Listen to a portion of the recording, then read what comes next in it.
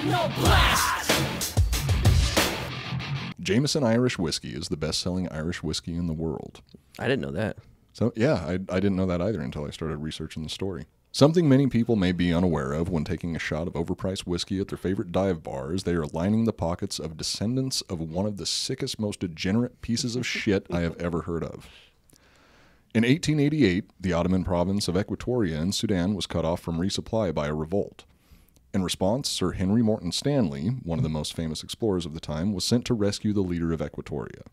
Some of you may know the name Henry Morton Stanley, or perhaps just his famous quote he is credited with.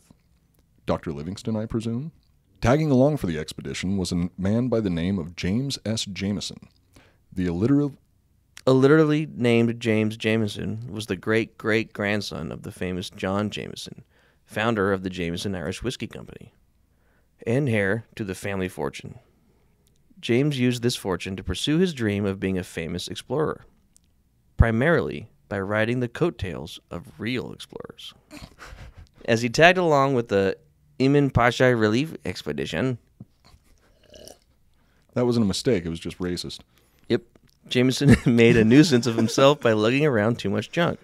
Stanley himself even refused to hire a local to carry Jameson's shit, forcing the heir to either haul it himself or leave it behind. Obviously not the type to do any real manual labor, Jameson left his beloved collectibles behind.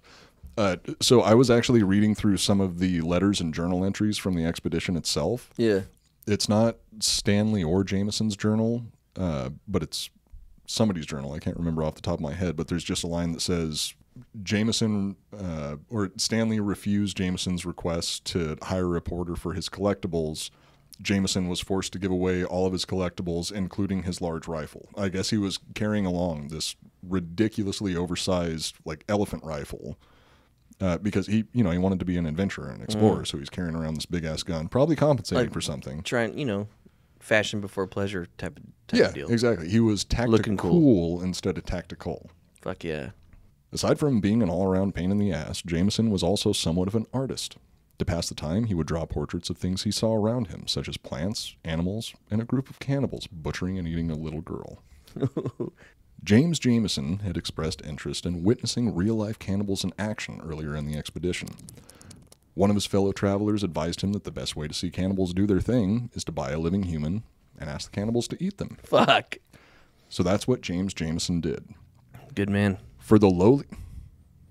Really? Dude, I wanted to be a cannibal for a long time. Being a cannibal is one thing. Just wanting to... Okay, because... Well, I don't want to eat someone while they're alive. I just want to eat.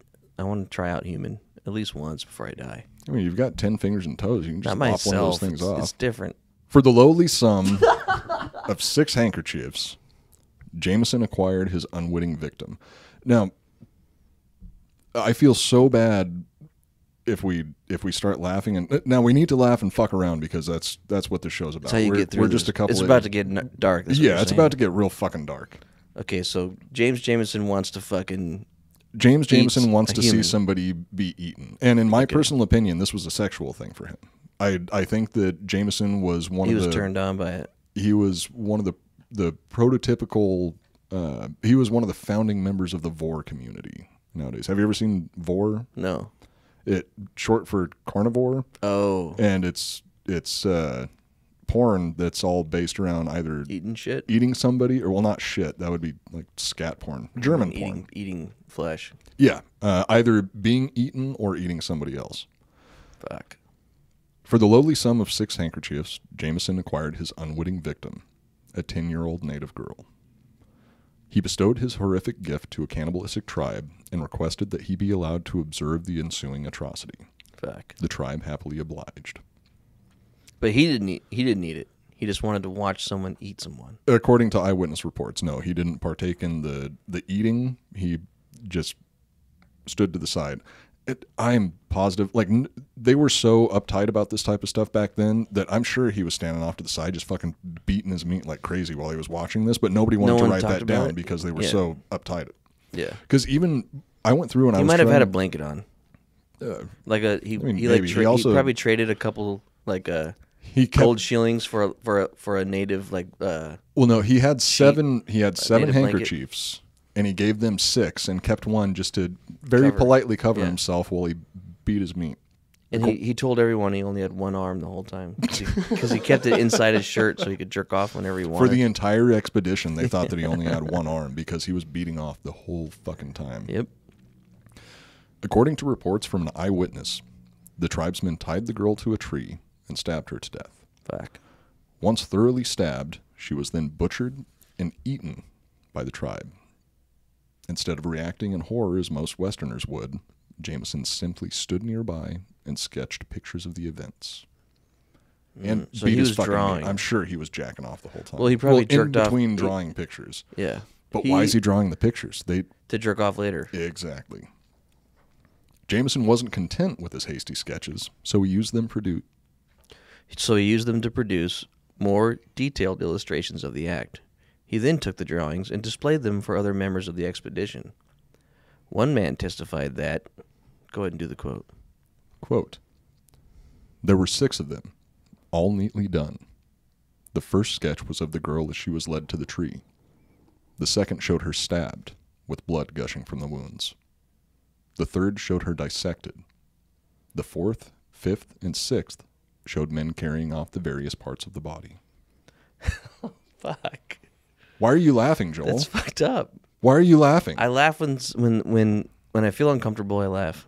Okay. The reports of the event were understandably regarded with horror by the contemporary authorities. Jameson wrote a rebuttal in his defense, claiming that he was, indeed, present at the time, and drew a few sketches. He even corroborated the payment of 6 handkerchiefs, but claimed that they were not a payment, but given as proof that the cannibals would go through... With the deed. Whatever the fuck that means. Next time you order an Irish car bomb from your favorite pub, maybe request that they use Bushmills or Tullamore Dew. That is, unless you want to support the family of a degenerate piece of shit. And fucking James S. So it's Jameson 140 years ago. had the balls to up and die before he could face trial for this shit. Did they try to get him? Oh, yeah, there was a full investigation into it because other people in the expedition reported that he did this, that he purchased But did he do it? He even admitted to himself Right, that but, he did it. But he didn't eat her.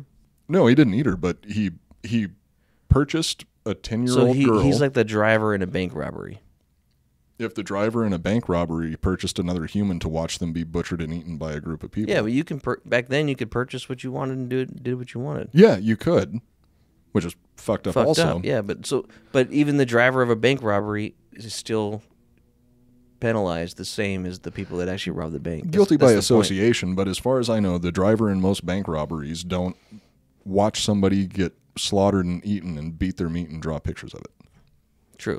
From my experience with bank robberies. I would like to see those pictures. Did you see them? No, I tried to find. There's no copies of them. No, none of them are left. They've all. They been weren't destroyed drawings, under- dude. That's what he said his nut was. He was blowing his load, and then it was like those, what do they call them? That's what Rorschach. That's what he kept the 7th handkerchief for. He called them paintings. Because they were paintings. They were memories for him. Why are you disgusted? This is my art. Yeah, exactly. It's like a Jackson Pollock painting, except right. everything is a single color, which is off-white and Jesus. yellow over time. Okay, so I thought ahead. Yuck. Yeah, right? So It does turn yellow over time, you sick bastard. why am I sick? Because you keep that shit around. Fair enough. Hey, you know what? Everybody has their hobbies. You can collect whatever you want. It's not illegal. I'm just a collector. Yeah, it's not illegal. And nobody needs to know about that except for me. Well, now everybody knows about that. Iconoblast!